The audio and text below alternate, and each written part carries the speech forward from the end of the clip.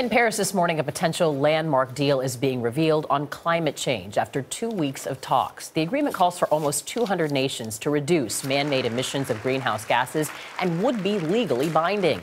The governing bodies of those nations must still approve the deal. Among the key points, a 5-year cycle for checking to see if emissions are being reduced and a $100 billion a year floor to help developing nations. The Paris conference is of vital interest to environmentalists and conservationists, including Dr. Sanjayan, Executive Vice President of Conservation International, who joins us now. Good morning. Good morning. How significant is this deal, do you think? Massive.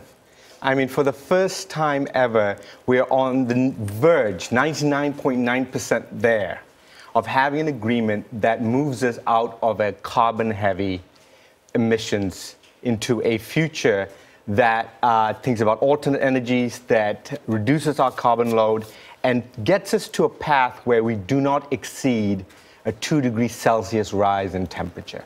So it's quite massive. One of the best things about this deal is that we think it will have major language in there that includes nature.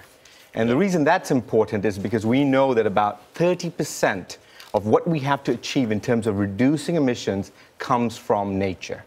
And having that included in it for conservationists is a pretty good thing. You know, we mentioned almost 200 nations. How do they decide who has to pay the most? Because it would seem like an emerging economy is not as responsible for the situation we're in. And Vanita, this was one of the biggest challenges with this conference. The big challenge was deciding who pays and who gets paid. So it's clear that if you're a really poor developing country, if you're a small island nation, you didn't cause this problem, you should get compensation. But what about countries that are on the verge, like China, that is continuing to grow, or India that's continuing to grow? Today they might be considered a developing nation, but in 10 years, they might be in another place. That differentiation caused friction. Well, the other interesting question here is policing of an agreement like this. How do you actually enforce it? Well, one good thing about this agreement is that each country voluntarily puts up what it can do. And there are standards they're setting. The U.S. wants the same standards that it's using to be applied, for example, to China. But we're getting better at being able to detect and monitor how countries do in terms of emissions.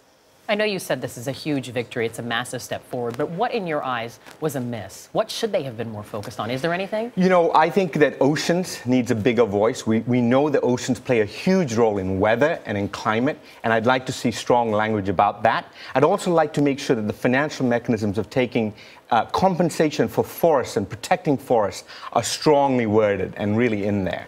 Now, we can't rest. We have to keep the pressure up. I mean, we went to Paris. I just got back from Paris. And the reason we went up there is because we were asked by the UN to bring some films to remind people about the power of nature. So the UN asked us, can you bring nature's voice to the table? And that was part of what we did there. We brought a wonderful film that was narrated by Reese Witherspoon, Academy Award winner, and also a French Academy Award winner, Marion Cotillard, to France. We aired this film, and it brought the house down. Ban Ki-moon introduced the segment that we were at.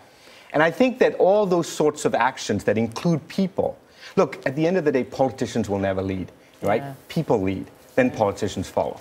I know it's no surprise it went down to the wire, but like you said, it's a big step in the right direction. Dr. Sanjayan, thank you so much. Thank you so much.